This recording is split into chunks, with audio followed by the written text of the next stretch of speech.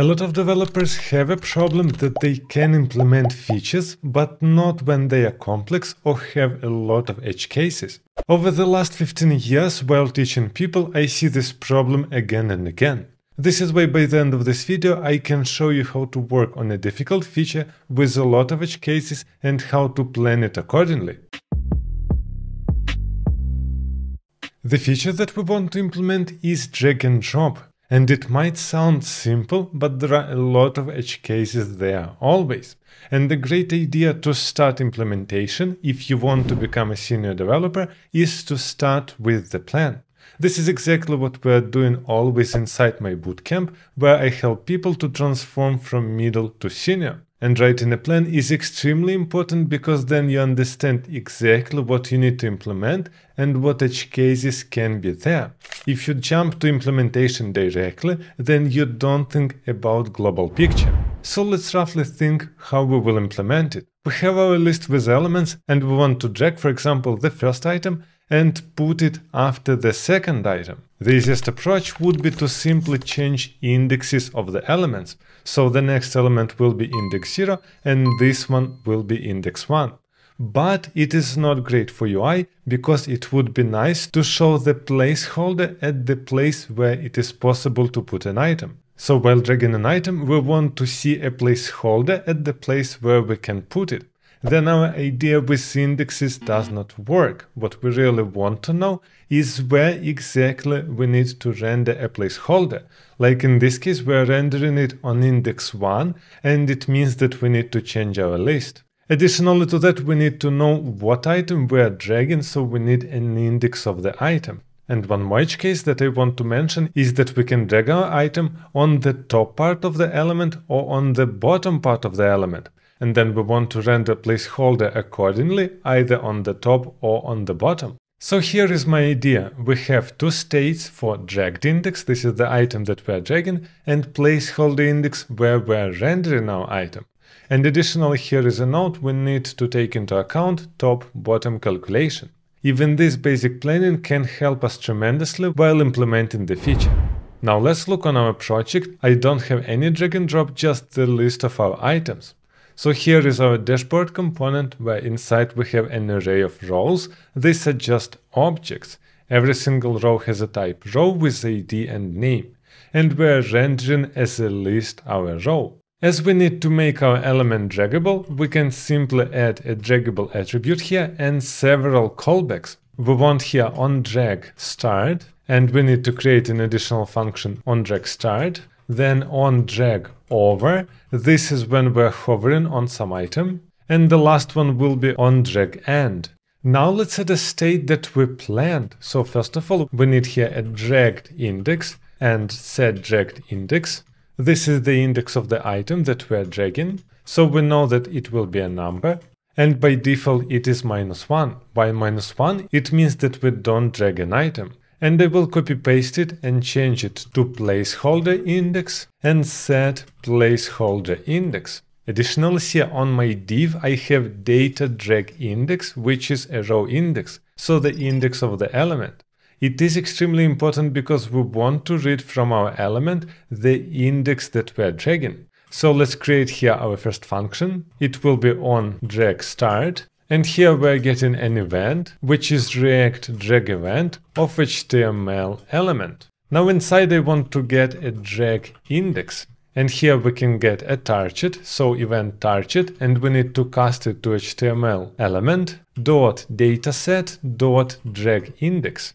Now let's console log our drag index.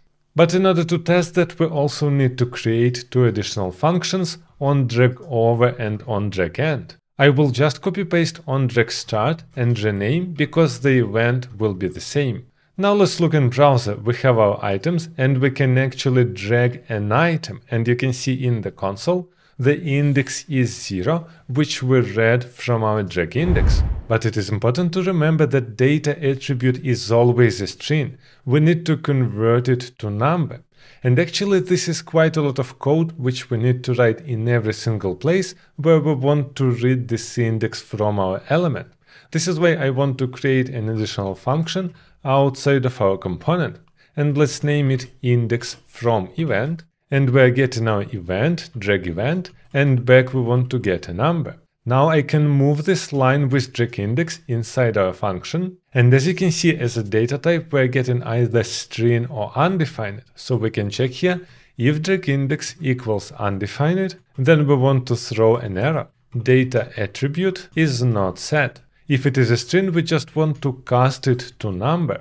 And now we have a reusable function which gets for us an index as a number.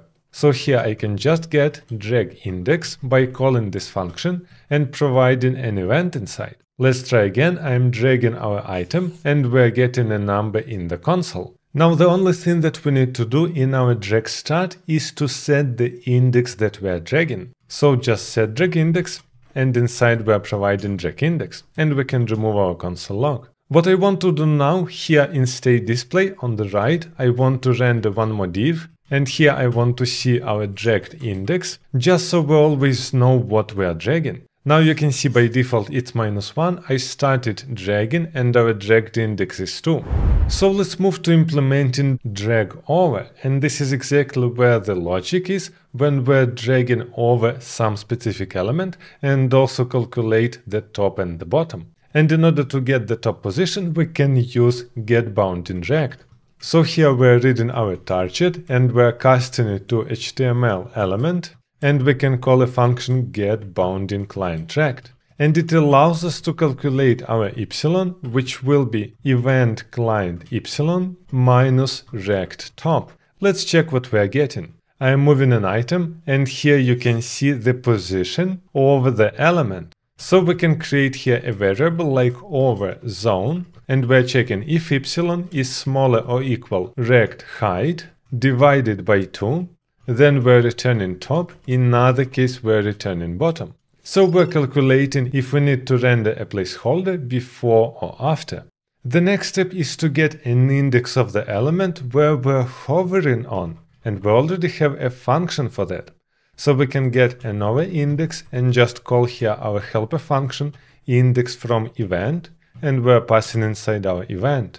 Now let's just oversimplify that and just for testing set here our placeholder index, and I want to pass inside our over index. And as we set our placeholder index, we want to add a placeholder in our list. So after our rendered rows, which will be an array of our elements that we are rendering, we can check that if placeholder index does not equal -1, so we set it, then we want to use splice on our rendered rows, and we're passing here a placeholder index, then 0, and then the element that we want to put inside. And what it does, it updates our rendered rows and it puts inside on this index this element that we wrote here as the third parameter. And it will move all other elements one index after. So basically it inserts an additional element in between. And now here in our state display, I also want to see placeholder index. Let's move the item now, and as you can see, placeholder was set.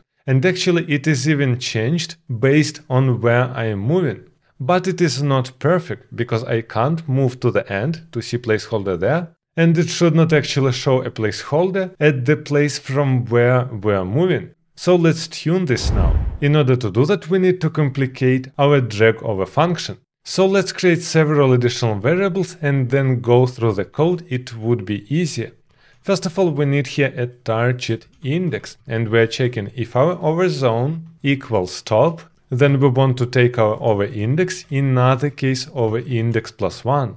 After this, we want the property is adjacent, and we're checking if our target index equals our dragged index, or our target index equals dragged index +1, then it will be true. And the last one is new placeholder index. We're checking if it is an adjacent element, then we're returning -1. In other case, we're returning target index. And now inside our set placeholder, we're setting new placeholder index. So what are we doing? First of all, we have a target index where we're checking top or bottom. And we either increase the element on 1 if element should go after it, so on the bottom, or we don't increase it and then element is going before. we need is adjacent to know if the element where we're hovering is, for example, our own element, like target index equals dragged index. Then we don't want to render a placeholder there.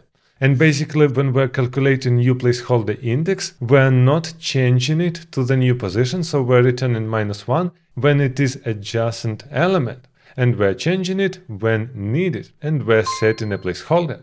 And this feature is looking simple on the first glance, but it is not that trivial. And this is the type of the tasks that we're doing a lot in my Frontend bootcamp, where I help to transform middle to senior developers. Let's check our logic now. I am dragging bar and we don't see a placeholder because I am in the same place. Now I can drag here and it is going to the bottom, and even when I'm dragging to the very end, it shows a correct placeholder. So now our dragging logic is working much better. But we're still missing dropping logic. So let's go inside our onDrag end, and first of all, again, we're getting our dragged index. After this, we're checking if our placeholder is -1, because then we can simply reset our state. So let's check. Placeholder index equals -1, we want to do a reset.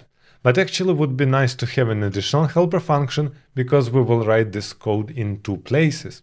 So let's create a function reset drag state, and we simply change our dragged index to -1 and also our placeholder index to -1.